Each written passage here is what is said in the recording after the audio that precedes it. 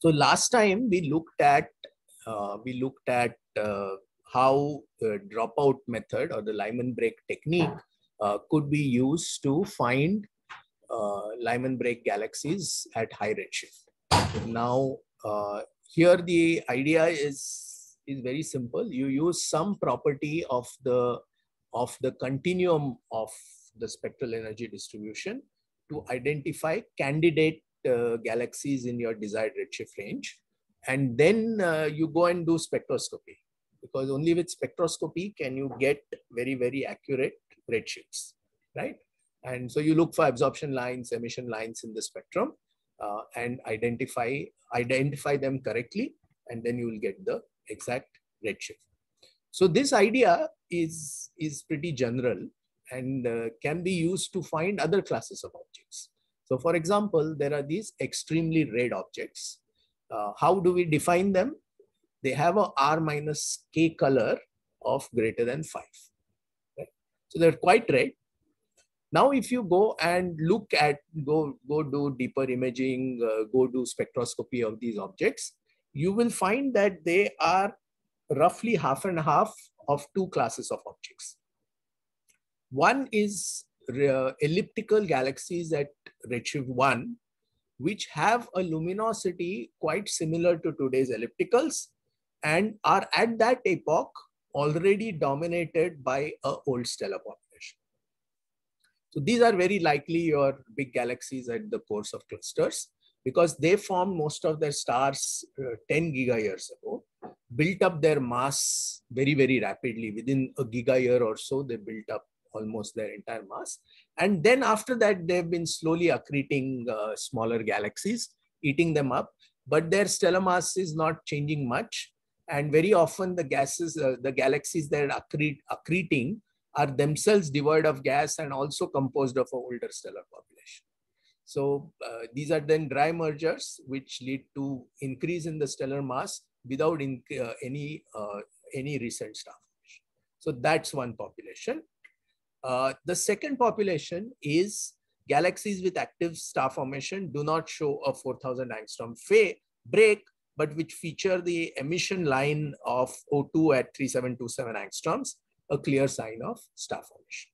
Okay, so if you see a O2 or O3 line that, like the H alpha line or the Lyman alpha line, are characteristic of star formation, and that indicates and these objects turn out to be extremely red because they are heavily dust obscured. And then you say, okay, let me go and look at them in the radio and the far infrared. Then you will invariably find that this is a population of ultraluminous infrared galaxies. So this kind of degeneracy is there everywhere, especially except in the high redshift universe where there is no dust. But in the low redshift universe, meaning below redshift 2 or so, you will always find this degeneracy between redness that is caused by intrinsic phenomenon. That means you have an older stellar population, or you may have a young stellar population and have a lot of dust obscuration that makes it red. So this is, so the first population is like a red population. The second population is like a blue population. Inclination can have an effect, but those kind of effects are there only in individual galaxies. They don't have any phenomenon that is relatively rare, okay, will not influence the overall statistics. And of course, you can have individual objects that don't, you may even have individual objects, 1 or 2 objects that don't fall into these two categories, but are some combination. So something which is partially obscured, but also has an old stellar population. That is possible. But those are rare. What we are saying here is like the broad statistical properties of galaxies. And in studies of galaxy evolution, most of the time we talk about that. We talk about the sort of average properties or typical properties. We don't get too worked up about the edge cases, the extreme cases. Okay, so this idea of using the photometric fluxes to determine the rough redshift of a galaxy is known as the photometric redshift technique. Now you can do it. I mean, what we were implicitly doing by making those color diagrams to identify U dropouts and B dropout galaxies is exactly this. We were using the overall continuum photometric features to identify a possible spectrum for that galaxy at a possible redshift. Now, when you do stellar population synthesis with photometry, then you are automatically required to get a photometric redshift estimate, right? It's a byproduct of the stellar population synthesis, because when you fit these data points, you have to find a template that fits it, but you will also have to redshift that template to the correct redshift in order for all the points to line up, correct? So you get photometric redshifts for free if you do stellar population synthesis using the template fitting method. Of course, there are photometric redshift techniques that don't use template fitting, but they use some kind of machine learning and AI and so on, which we didn't look at, but that is also possible. Then you can get a photometric redshift independently. But this is the older technique. This is the more straightforward technique of getting a photometric redshift. And if you have many measurements like we did for this galaxy, it becomes relatively straightforward to get a very robust redshift estimate. Photo Z for thousands of objects has now been measured. And as I've told you several times during this course, photometry is much cheaper in terms of telescope time because in 10, 15, 20 minutes, you can go very deep with a big telescope. And if you do it in say 4 or 5 filters, you can get reasonably good photometric redshifts. If you want to get spectroscopic redshifts, then you disperse the light. And so, for example, in the Sloan survey, the imaging is done with an exposure time of about 54 seconds per filter. But the spectroscopy is done typically with an exposure time of 1 hour. So for the same brightness galaxy, it will take typically 2 orders of magnitude more time to do spectroscopy relative to photometry. So that is why photometric redshifts are easy. We now have photometric. So this is an example of that. So there are lots of galaxies in this image, and every number against the galaxy image tells you the photometric redshift of that galaxy. Right. So what kind of spectrum can we expect from very high redshift galaxies, or more likely quasars? So you will see, as we've already seen before, this is just a thing that if you have a very high redshift source, then you will see the Lyman alpha emission from that source.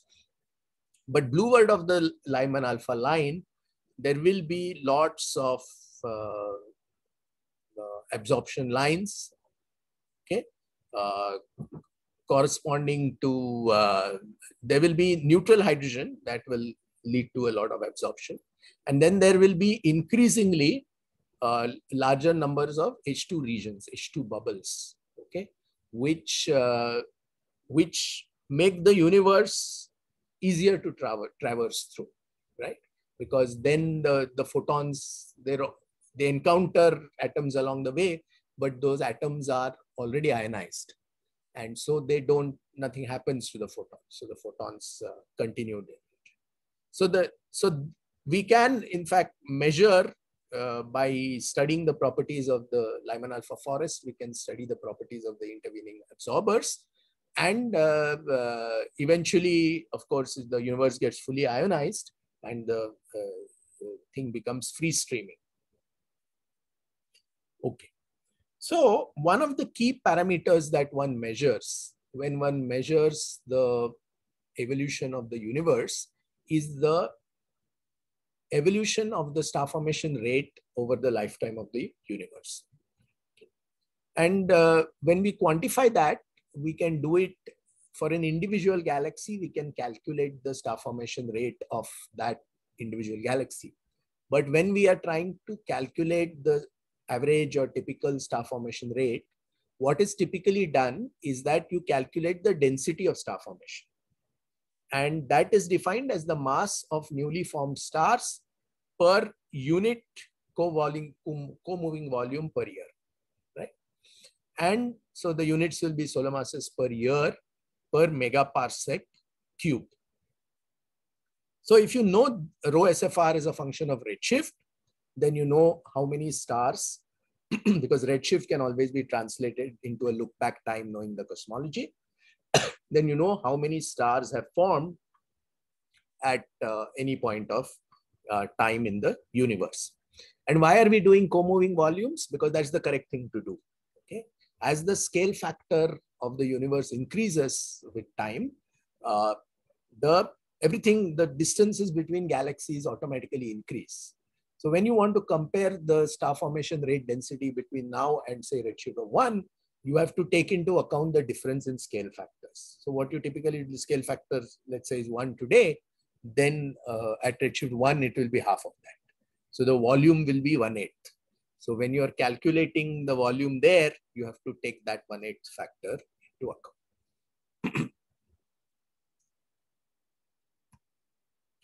So having done this, people have over the last 20-25 years attempted to measure the evolution of the star formation rate density as a function of redshift, or equivalently as a function of the age of the universe or the look back time, whatever, right? And this is what we see.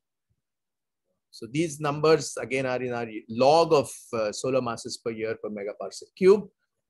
You can clearly see that in the low redshift universe, as one goes from say redshift 0 to redshift 1 or so, there is a dramatic increase in the star formation rate density. And that increase is of the order of 1 magnitude or so. Now, depending on what star formation rate indicators you use to measure, the exact nature of this curve can be slightly different. Okay, so in some places you may find that it increases by 1 order of magnitude, some places 1.5 orders of magnitude to redshift 1 and so on. And then it sort of stays relatively flat and then begins to fall beyond redshift 4 or so.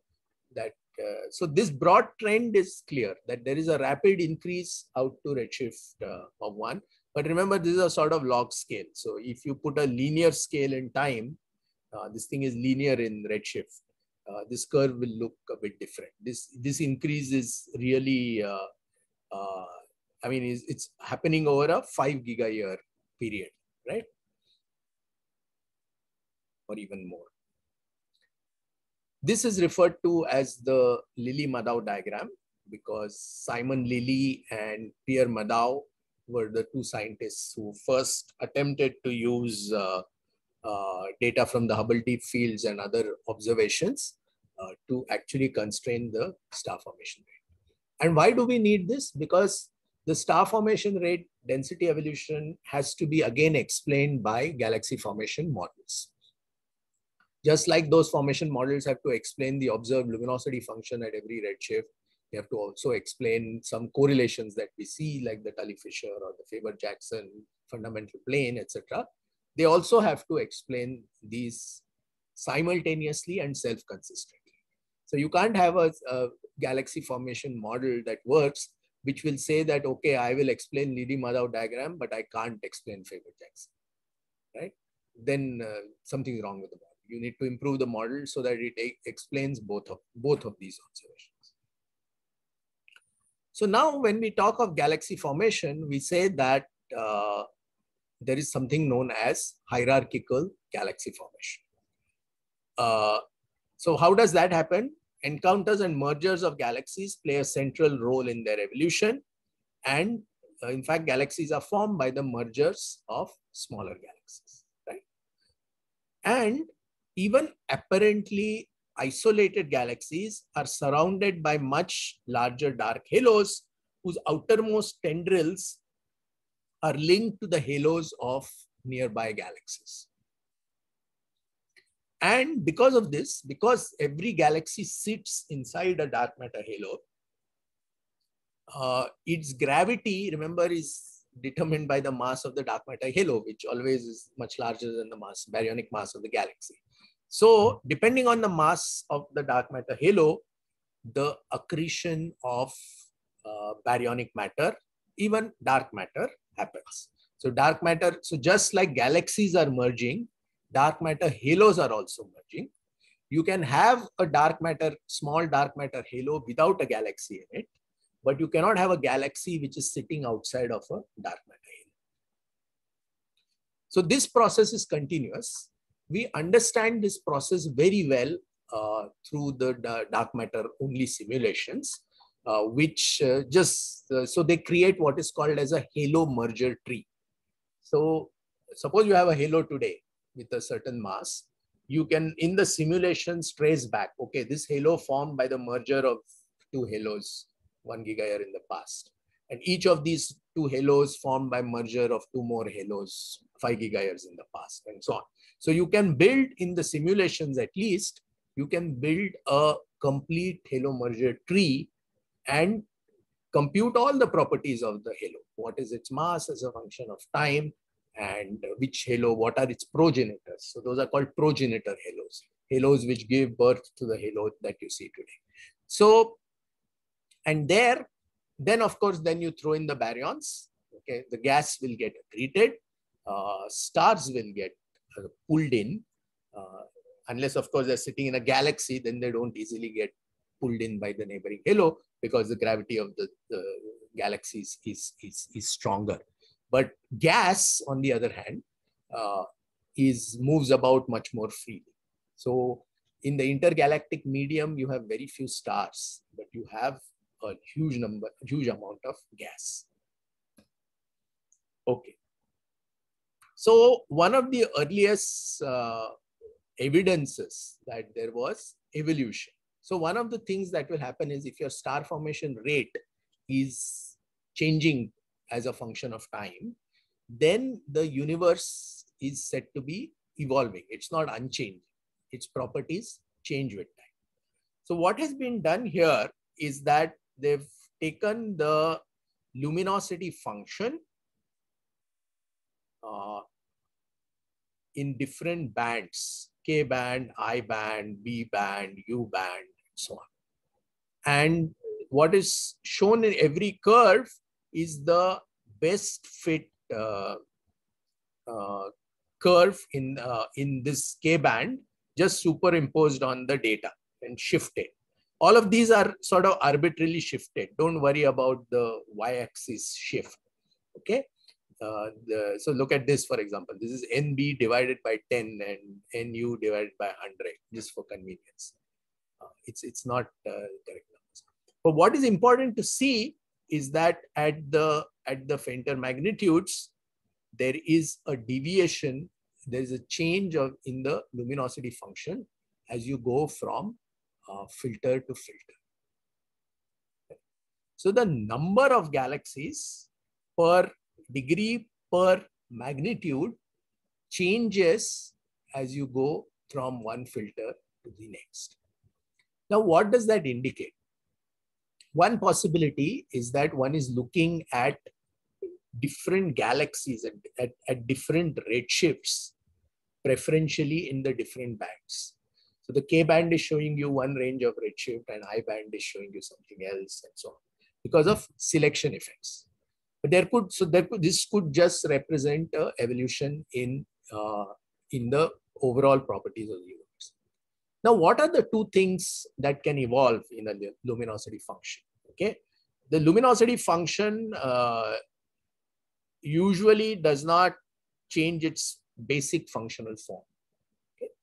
But the parameters that define it, okay, the parameters of the luminosity function at the faint end are defined by just two numbers. What is the faint end slope of the luminosity function, and what is the normalization, right? Is the curve can move up and down, or its slope can change over here. Like we're seeing clearly, there is an evolution of the faint end slope. Now it becomes very, very difficult to disentangle what is the cause of this. Now, you can move things up and down. That indicates that the number of galaxies has changed. So for example, I have a luminosity function, but many of my galaxies undergo a merger, right? What will that do?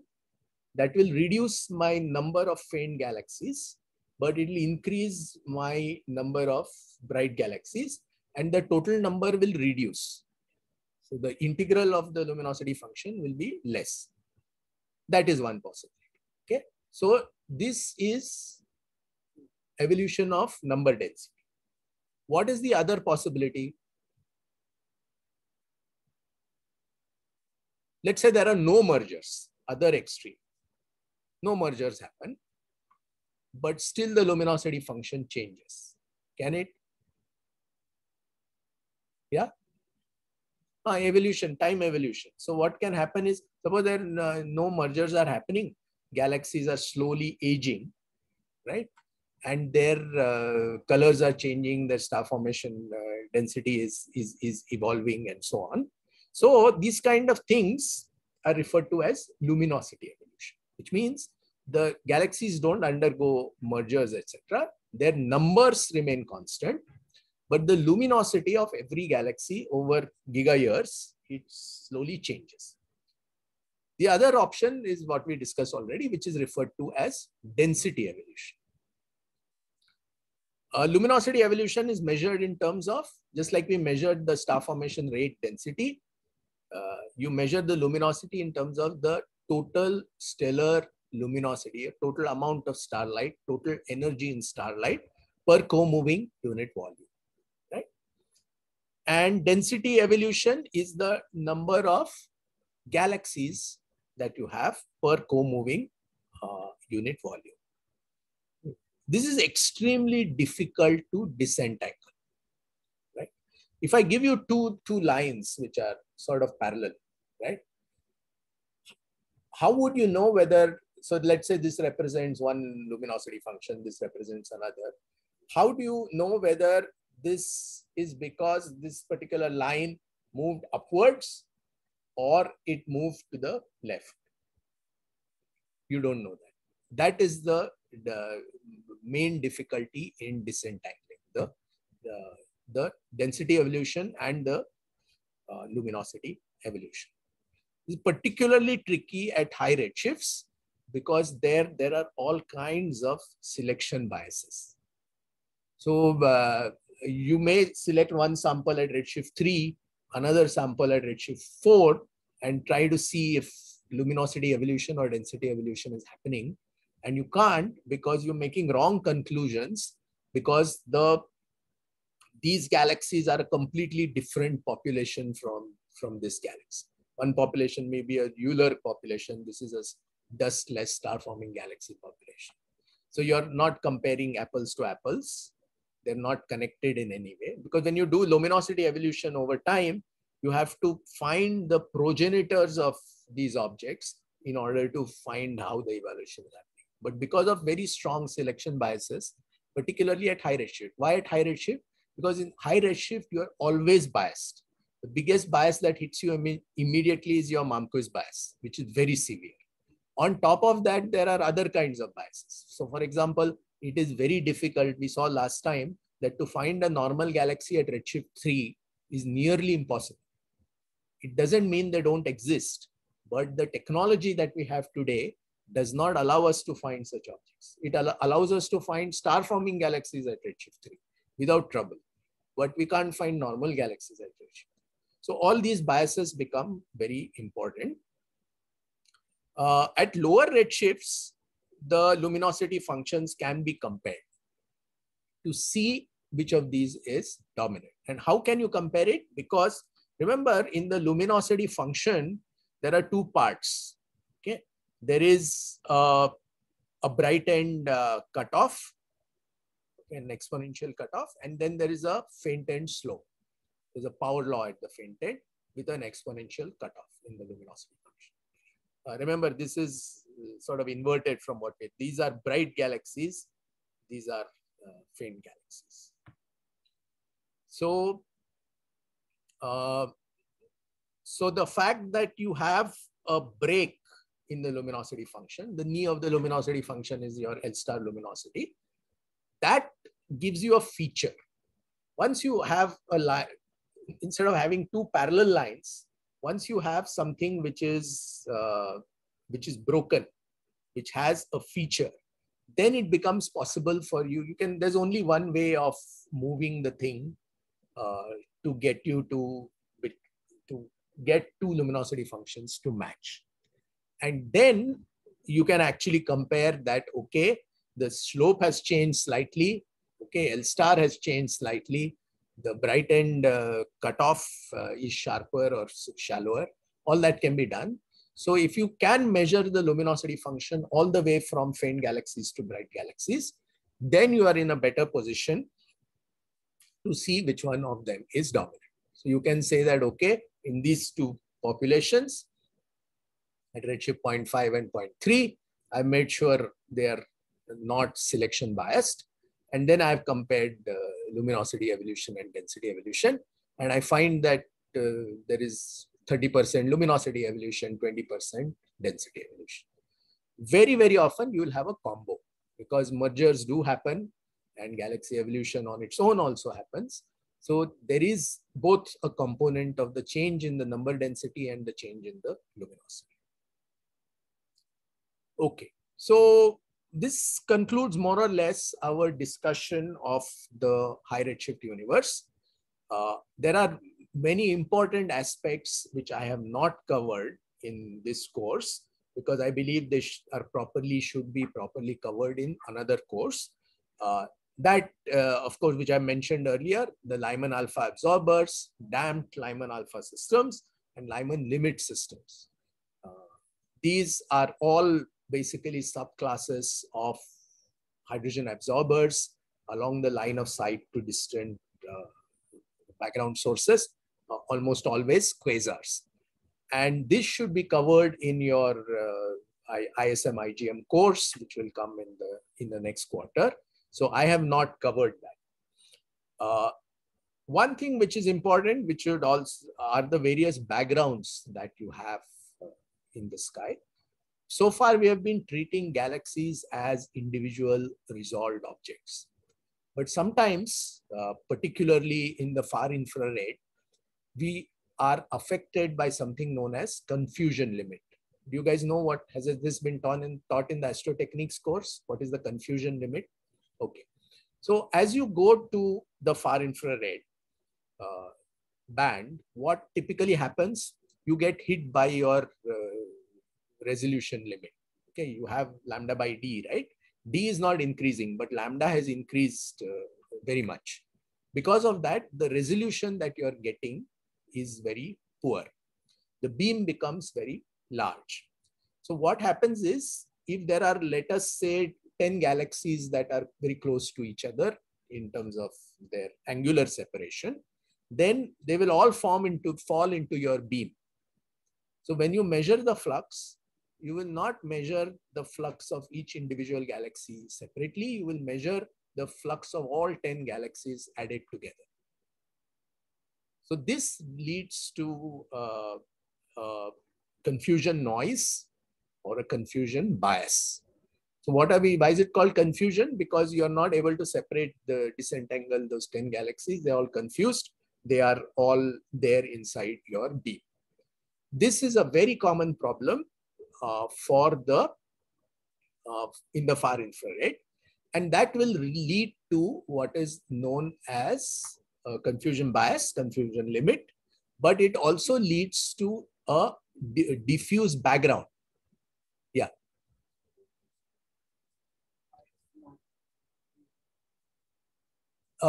In the radio, you do radio interferometry. Okay, so typically you don't try, it would be very large in the radio if you just try to build a single dish. So yes, what you're saying is partially correct, because single dish telescopes in the radio have very poor resolution, very large beams, and therefore they are affected by confusion. But what has been done in the radio, which again you will do in the Astrotechnics 2 course, is that we build radio interferometers, where then the effective resolution becomes not the diameter of the dish, but the distance between the maximum distance between the two dishes. So for the GMRT, that is like 25 kilometers. So that is quite large. So although lambda is very larger than it is in the far infrared, because of aperture synthesis radio interferometry, we are able to improve the resolution. It is not as good as optical or near infrared, but it is not as bad as far infrared. Far infrared telescopes have to be in space. So building far infrared interferometers is very technically challenging. So we have only single dish or single detector far infrared telescopes.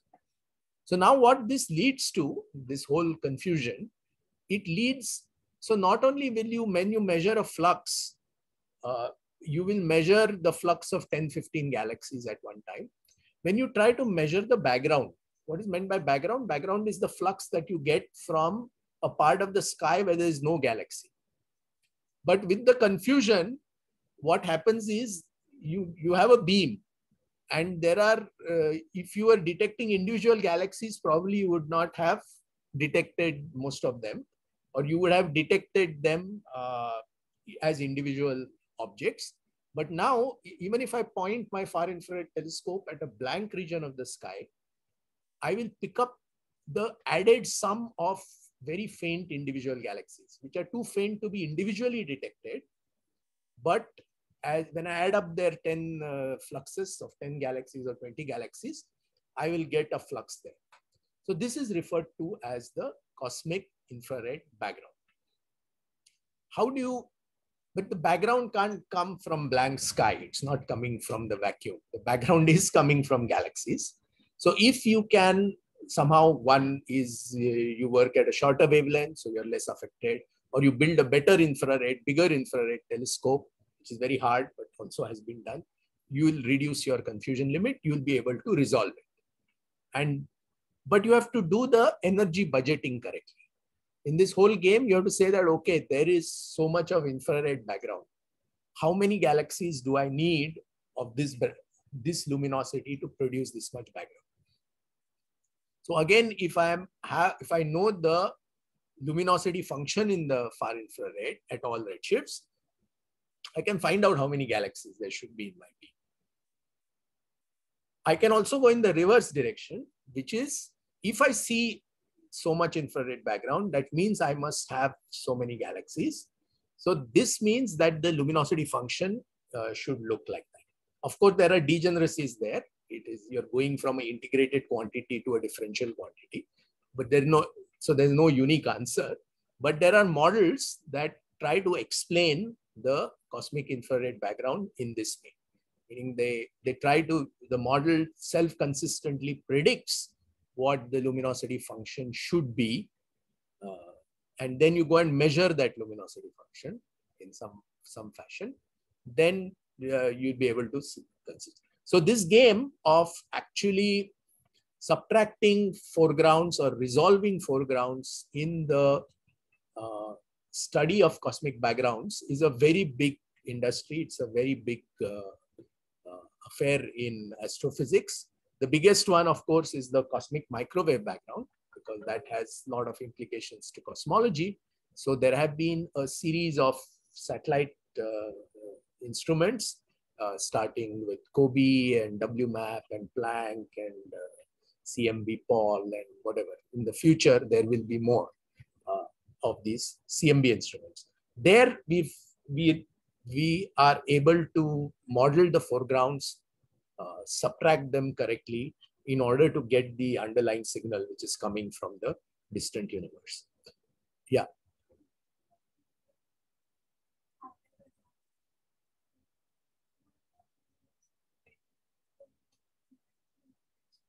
Yes. But even you have infinitely many redshifts. You don't have infinitely many redshifts because we know that galaxies, far infrared emitting galaxies, don't exist beyond a certain distance, because what tends to happen is most of the far infrared emission is coming from dust recycling. I mean, there is dust. it absorbs the radiation coming from hot stars. It gets heated and then it re-emits in the far infrared. That is the only stars themselves don't emit in the far infrared directly. It's very weak.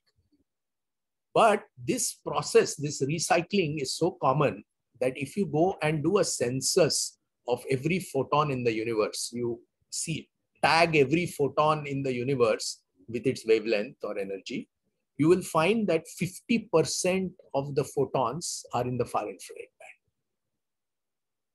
They don't constitute 50% of the energy in photons because they are low energy photons, but in sheer number, 50% of the photons in the universe are in the far infrared. So that is why it's something that needs to be the cosmic infrared background. Understanding it is a complex process. So there are many contributors to it from different redshift ranges, different kinds of objects, and so on. So you're right. There is some amount of degeneracy, but it's not totally hopeless. It can be done, but it can't be done perfectly at the present time.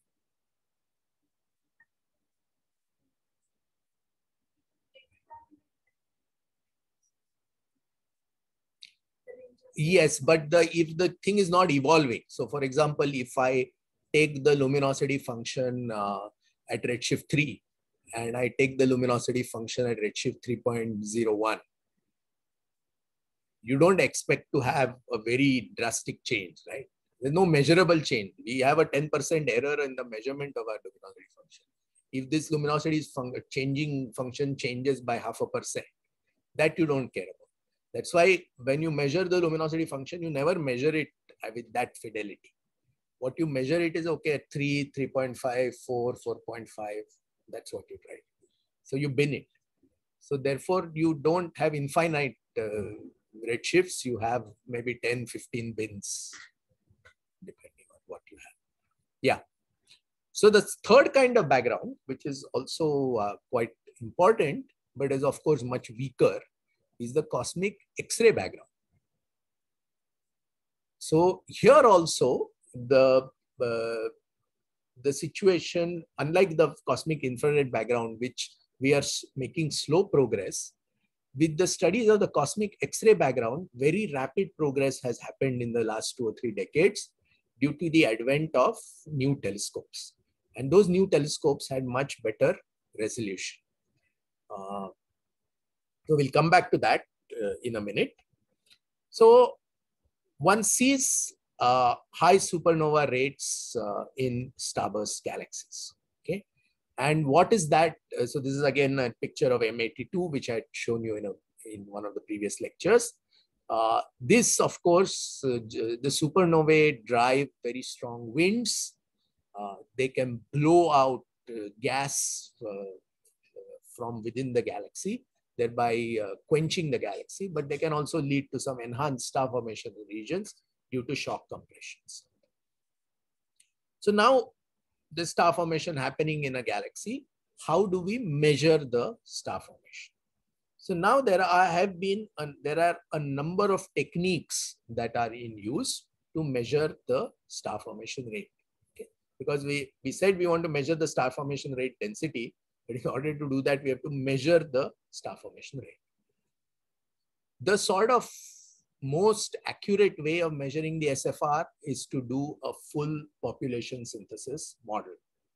But that is expensive in terms of telescope time, because to build a good population synthesis model, you have to measure the flux all the way from UV to far infrared in many bands. And that is very difficult to do. So people have come up with proxies for the star formation rate. So one of the proxies is the star formation rate as measured from the far infrared luminosity. So this is the radiation emitted by warm dust, which is heated by hot young stars. For the relation of FIR luminosity to the SFR, we have the following approximate relation. So by simply measuring the luminosity in the far infrared, one can measure the star formation rate. Correct? Linear calibration, linear scaling. It also turns out that there is, for star forming galaxies, a very tight correlation between the radioluminosity of galaxies and their luminosities in the far infrared. Over many orders of magnitude of the two luminosities. Since LFIR, far infrared luminosity, is a good indicator of the star formation rate, one can also use radio to measure the star formation rate. So there should be a similar linear calibration that connects the 1.4 gigahertz, this is the most commonly observed radio frequency, 1.4 gigahertz radioluminosity to the corresponding star formation. So this kind of calibration exists. The only thing to keep in mind is that in the radio, much of the emission is coming not from supernova accelerated synchrotron particles, but it is coming from AGN driven synchrotron emission. So you have to be able to disentangle what part of the radio emission is non-thermal in nature, coming from the AGN source, and how much of it, this is also non-thermal, but it's coming from a star formation source. So the AGN source and star, but if you can disentangle that, then it becomes possible for you to use the radioluminosity as a proxy for the star formation rate. How will you disentangle this? What's the easiest way you can for, suppose I give you a radio emission, radio image of a galaxy, right? And I also give you image of the galaxy in whatever optical band, etc., whatever you want. I've given you the redshift. How will you know whether this galaxy has predominantly AGN driven radio emission or star formation driven radio emission?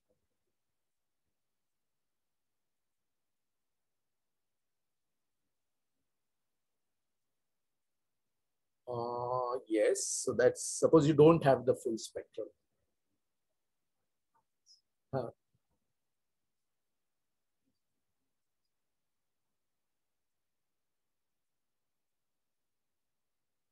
In the radio, whether it's star formation driven, it will be shallower. You're right. So you can use the spectral index. The AGN will have a very steep spectral index. The star formation driven one will have a much shallower spectral index. So if you measure it at different radio frequencies, you can do it.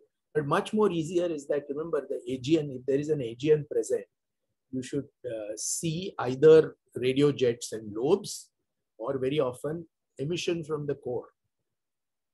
If you don't see that, if you see no lobes, no jets, no emission from the core, but just diffuse emission from the disk of the galaxy, that indicates its star formation rate. AGN is concentrated at the center, star formation is distributed over a much wider region.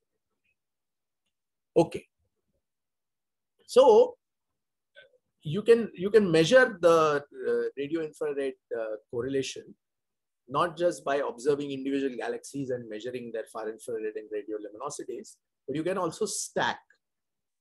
So you can take a population of galaxies, say from the optical, whose redshift you know precisely from spectroscopy, and then take the corresponding radio and far infrared data and stack it. And then you will get an average spectrum in different redshift bins. So this is, all of these curves represent the spectral energy distribution fit with a gray body power law. Okay? A gray body, a power law at lower frequencies and shorter wavelengths, and at longer wavelengths, a gray body. What's a gray body? It's related to black body, but how?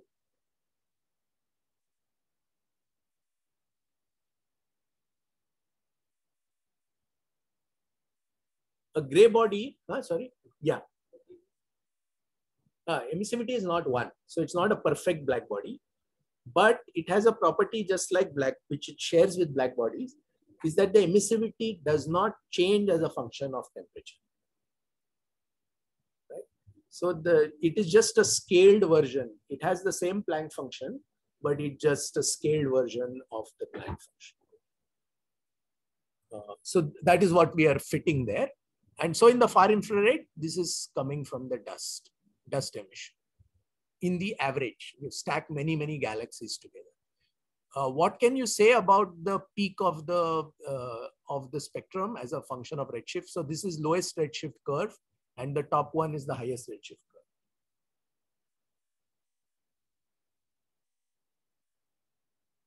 It shifted towards a shorter wavelength, towards the lower wavelengths. What does that indicate?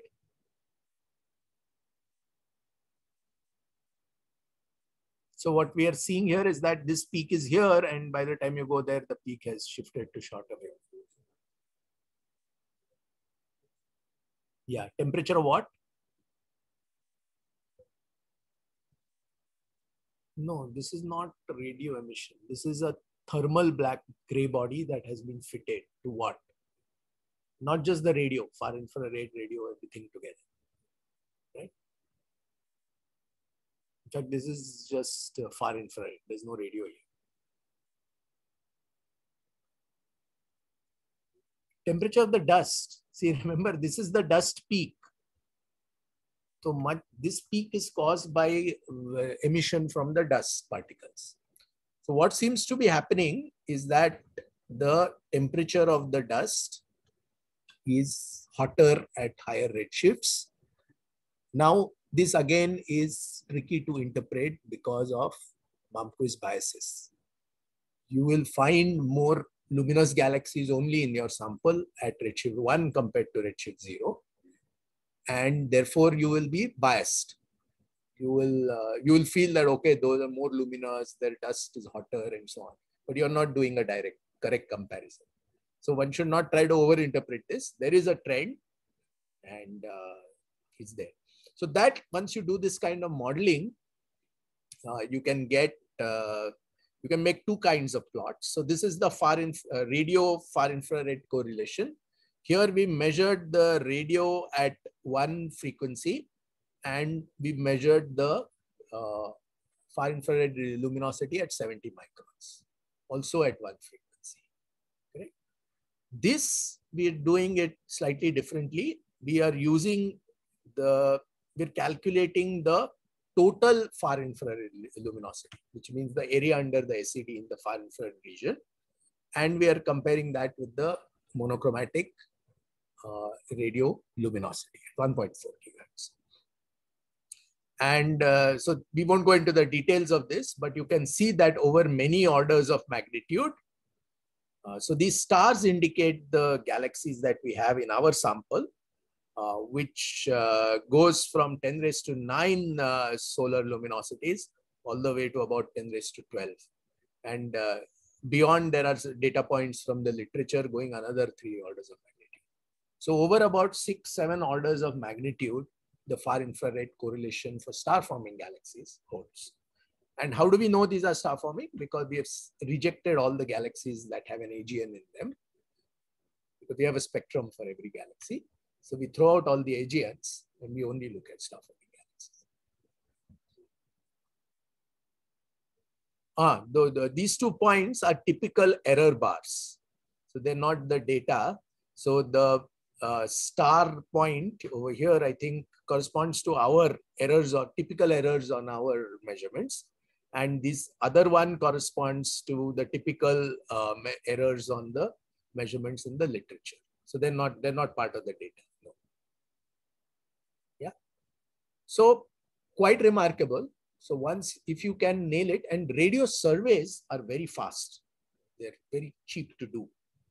Large area radio surveys at 1.4 gigahertz have been done over vast regions of the sky. So you can estimate the star formation rate, provided you weed out the AGNs. You can measure the star formation rate over quite easily with the radio data. You can measure the star formation rate with the H-alpha line.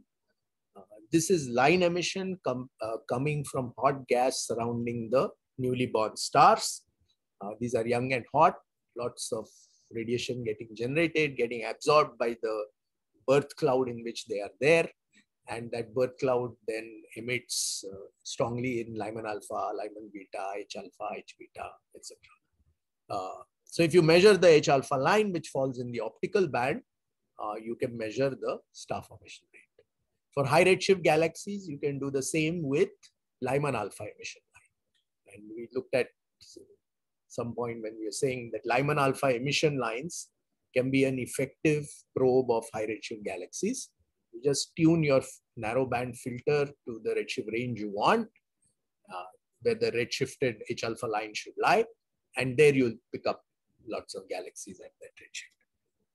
Lots of good work being done with the Subaru telescope in this area. So that's it. So again, this has been calibrated from mostly local data.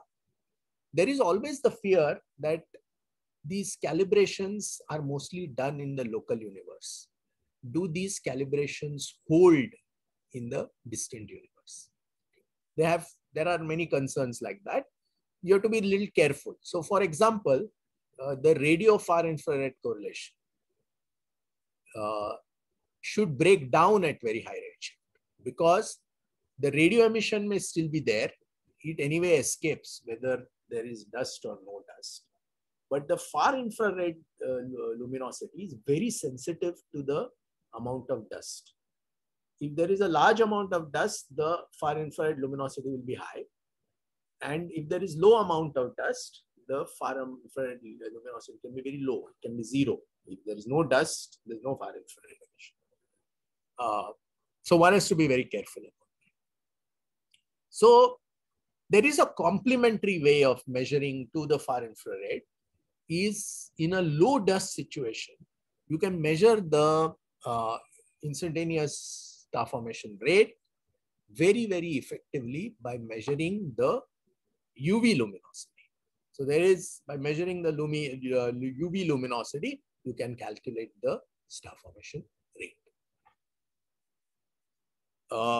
But this, remember, will work where the escape fraction of the UV photons is quite high, which means there's very little dust. So whatever UV photons are getting generated into the star are escaping the galaxy and reaching us. So we can measure the UV luminosity.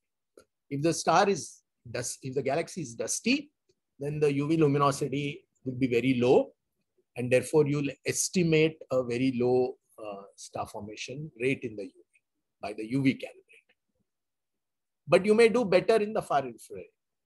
So there are now some people who have proposed, and many people are using it, that don't take the star formation rate as in one band, either UV or far infrared.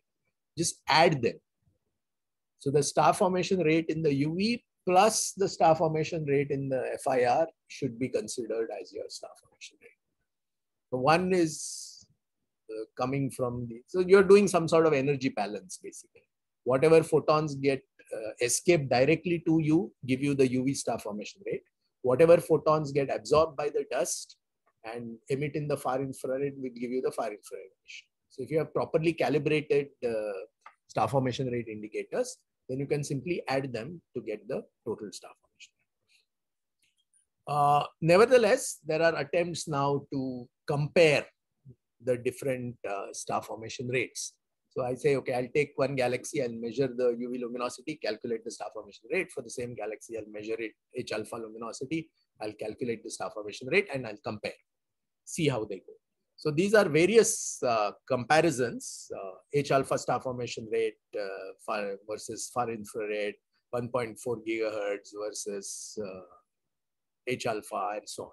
And as you can see that there is a lot of scatter, and more worryingly, the slope is not 1.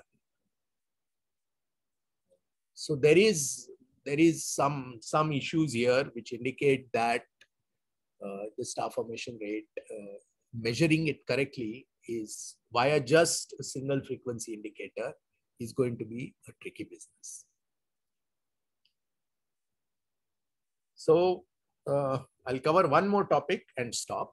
So far the star formation rate indicators that we looked at in the optical, like H alpha, in the UV, in the far infrared, in the radio, etc. Those were the commonly used indicators over the last 30, 40, 50 years. But something new has become available in recent times. So there is a fine structure line of singly ionized carbon at 157.7 microns. It's one of the brightest emission lines in galaxies, and which can account for a fraction of a percent of their total luminosity is just sitting in this single one line. Very, very strong line. It is commonly seen in star-forming galaxies, and it is produced in regions which are subject to UV radiation from hot stars. And due to its wavelength, this line is very difficult to observe. So the Earth is very, very unkind to us at this wavelength. The atmosphere, very, very difficult to observe. And so far was detected only, so far meaning until about 10 years ago, was detected in star-forming regions in our galaxy, which are very close and bright, and in other local galaxies like Andromeda. But now all that has changed with the advent over the last decade or so of this Atacama Large Millimeter Array Telescope. And this is a telescope that has the ability to observe this line, especially at high redshift. So suppose you're looking at a redshift 4 star-forming galaxy. This should go to a sub-millimeter wavelength. And there, ALMA is very, very sensitive. And it is sensitive because it is located on a plateau which is located at altitude of 5,000 meters. It's the highest ground-based observatory, and also located at a site. Much of the problem is caused by the presence of water vapor in the atmosphere. So the water vapor produces so many lines at 157 microns that you can't see anything. But what ALMA does is it does two things. First of all, it looks mostly at high redshift galaxies.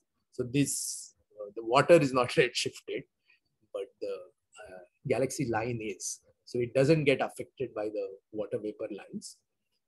But the water vapor lines are also present at other redshifts, at other wavelengths. So what it does is that it goes to a site which is one of the driest places on Earth. There are some weather stations in Chile which have never recorded rainfall. Never means last 100 years they're waiting for rain to fall, and it does not fall. So it is that dry, completely. So they measure the precipitable water vapor, and that indicates that it's very, very dry, and therefore one can observe without too much interference from the water lines with ALMA. Yeah.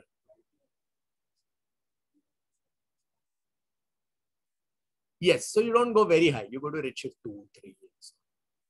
But there is, as I already indicated in one of the previous lectures, there seems to be, at least in some galaxies, a very, very rapid increase in mass, very, very rapid increase in metallicity, and so on. So you won't find high metallicity galaxies everywhere in the universe at a high redshift like we do now. But you will still find a few individual objects which have a high metallicity. So evolved stars. So it is not that you don't have any dust, you don't have any emission lines.